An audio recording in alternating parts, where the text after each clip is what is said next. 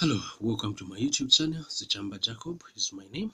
We've been given an equation over here which we need to shade on the Cartesian plane, and there is a domain here. So what we do is we copy our equation. We want to find the coordinates, so I've just copied this one, and where there is this or equal, I've put equal here so that it helps me in terms of solving. So from here we can make our table of values.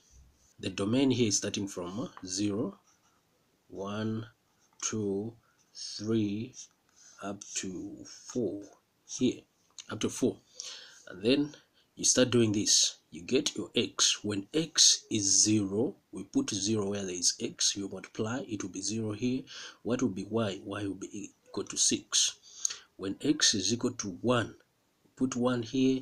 Y will be equal to 4. When x is equal to 2, this 2, you put it here. When you solve here, it will be 4, negative 4, so it will be 6 minus 4, which is 2, so y will be equal to 2. Put 3 here, you have 0, 4 here, you have negative 2. So these are the coordinates. So try to plot them.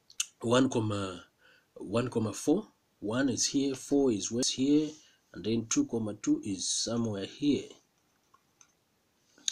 2 comma 2 is here, and then 3 comma 0 is here, then 4 comma negative 2 is here, 4 is here, it's here.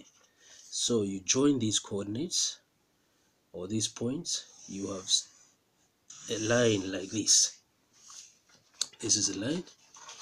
We've done our line over here. Then you check the equation here. It says y is less or equal to 6 minus 2x.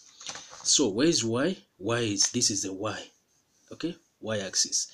Greater, it's this side up, and then less, it's down somewhere here. So since we want to show the wanted, it will be like this, where it's less or equal. So this is less or equal. This is how you answer this question. Thank you very much.